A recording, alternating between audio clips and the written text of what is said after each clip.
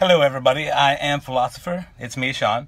I wanted to do a video review on the video Wittgenstein, His Life and Philosophy. It's a lecture by Cecil. It's not really a video, it's a picture with a lecture underneath it. I wanted to do this review just to let you know about Wittgenstein. You should check him out because he's my hero, one of them, like an inspiration. He's an awesome guy. I'm on break right now. At the post office, getting ready to do other stuff.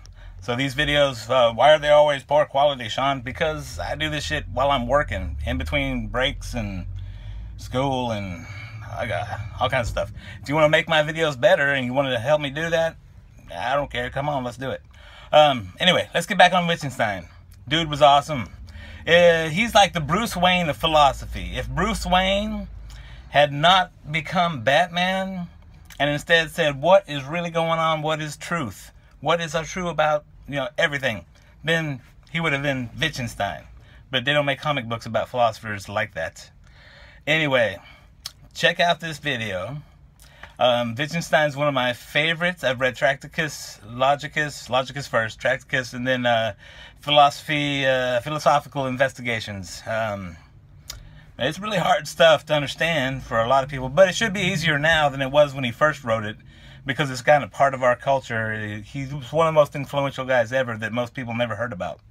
I was in a class, a philosophy class, and one of the students, co-students, we're both students, so yeah, it's not like I'm special.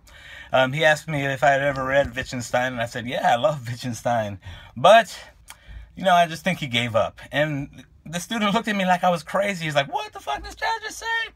But yeah, I think Wittgenstein kind of just ran out of things and just gave up. He started a mission. He was a man on a mission. He was going. He was doing things and rocking the world. And I think he achieved a lot. But he didn't do what he set out to do.